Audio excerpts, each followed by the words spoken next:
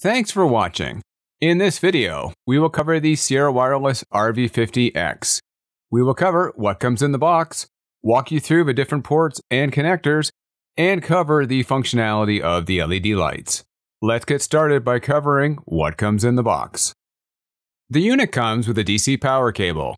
This is ideal for many industrial and commercial deployments. You can also purchase an AC adapter for in-office deployments and for bench testing. There are two mounting holes on the RV50X to mount the unit.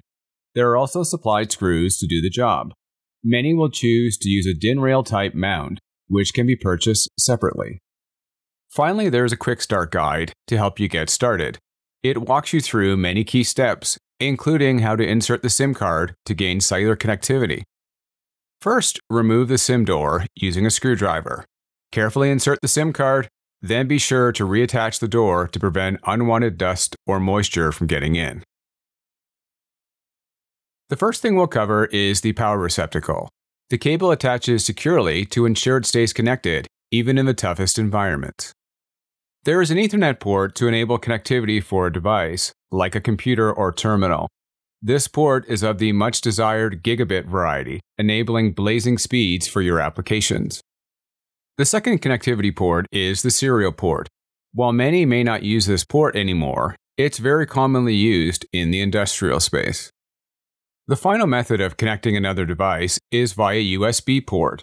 This port is great for stationary applications, not so much for a mobile one or for one involving heavy vibration.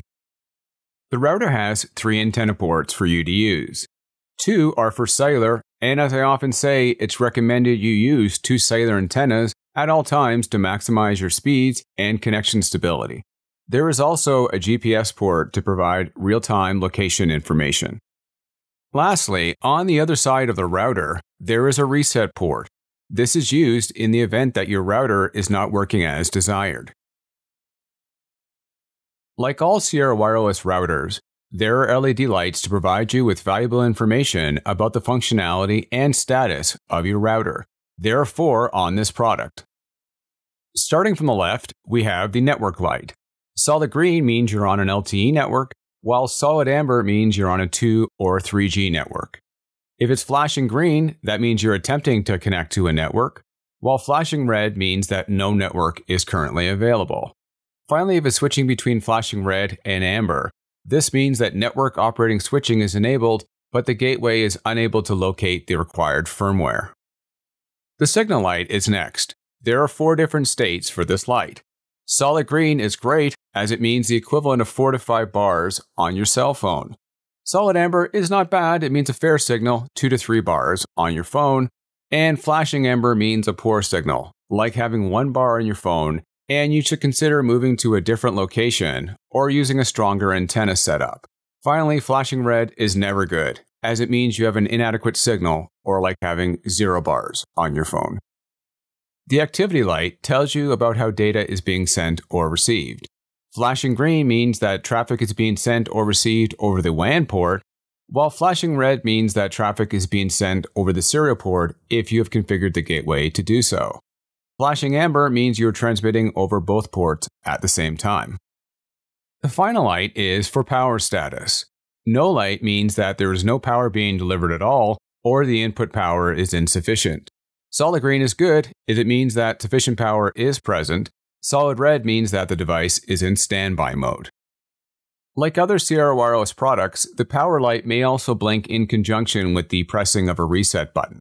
When you see flashing green, this indicates when to release the button to reboot the device. When it becomes flashing red, this tells you when to release the button to reset the device to its factory default settings. And finally, when it goes to flashing amber, this will occur when the reset button is held for more than 20 seconds, and it is to indicate when to release the button to enter recovery mode.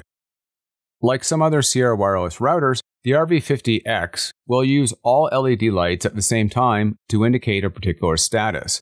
This is referred to as an LED chase. A green LED chase informs you that a radio module firmware configuration or firmware update is in progress, or the device is switching network operators. An amber LED chase will let you know that the ALEOS software is being updated. When it is completed, all LED lights will remain solid amber except the power LED light. The final one is a red LED chase, which tells you the device is in recovery mode. There are also two LED lights on the Ethernet port. The left one is for connection speed. When it's solid green, that means blazing 1 gigabit per second, solid amber is 100 megabits per second, and no light on indicates 10 megabits per second. The right LED light is for activity across the port. Solid amber light means a link is present, and it will flash amber when there's activity. Many thanks for taking time to watch this video. It is one of many in our Gateway series. We would love to hear from you and encourage you to reach out to us using the contact information on the screen.